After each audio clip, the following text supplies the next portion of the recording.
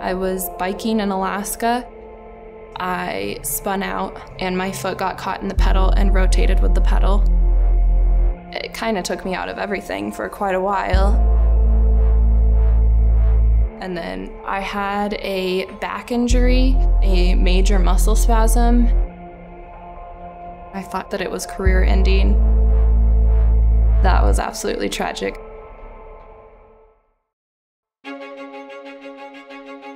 I worked so hard. That's all I'd ever known was swimming. There was no way that I wouldn't be able to swim again.